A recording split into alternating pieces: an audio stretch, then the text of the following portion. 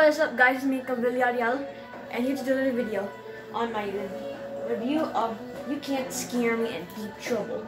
So yeah, before we begin the video, I'll show you guys my good big haul today.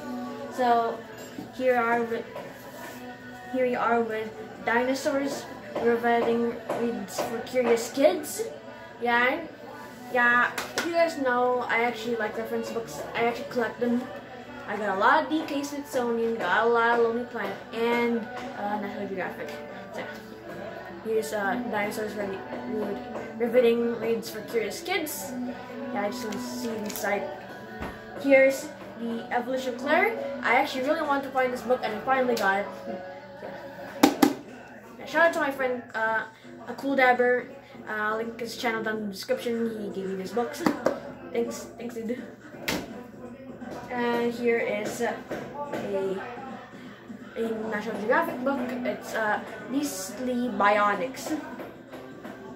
Put it there in the pack. And we have Jurassic Park Dead Islands. This is a prequel to the first movie. If you want to find out what happened before the first movie, I suggest you read this book. It takes place in 1984. Yeah, if you want to know the back, here's the back. You can pause the video if you want. So yeah, to read the back. So let's move on to the Goosebumps stuff. First we have Monster Blood is Back, a new book. I don't have 50th Grade Zombies yet. I'm still hunting for that book. So, and here we are with the retro tins. So yeah, here's both tins. And the first tin has Nylam and Dummy, One Night at Horrorland, Welcome to Dead House, Sigis and Die, and The Haunted Mask, which is Einstein's favorite book of all time. And here in the orange tin, we have The Werewolf of Beaver Swamp, The Haunted School, The Piano Lessons Can Be Murdered, which I actually read recently, The Cuckoo Clock of Doom, and Stay Out of the Basement, which is actually in the original print. Yeah, you can see right here in the cover, but yeah, it's in the OG print, not the Tim Jacobus version, the one with the dad there in the basement. The 2003 reprint. Yeah, I'm just doing this pose like this. So yeah, what's You Can't Scare Me about it? So we have our main character named Eddie and his friends. They actually don't have last names, which is actually kind of weird. So yeah, Courtney is a show-off. She is annoying the heck out of Eddie and his friends. Eddie wants to get back at her, so he tries to do different attempts to make sure she's get. First, she tries a fake snake, which doesn't work because Courtney isn't afraid of snakes because it's already foreshadowed in the opening of the book. And also they tried doing a tarantula on her back, but it backfires when Molly got the tarantula in her head.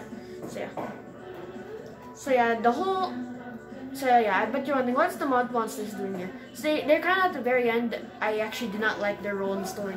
I think this book is really poorly paced. It's actually one of the worst books in my opinion in Goosebumps history. I do not like this book at all. The Mud Monsters are the coolest part of the book, where they come in and rise at the end. But yeah, overall the book takes too long to get there and just becomes a chore to sit through. Courtney, I think, is the best character in the book. I don't really like Eddie and his friends. They're just not really the best written characters in my opinion.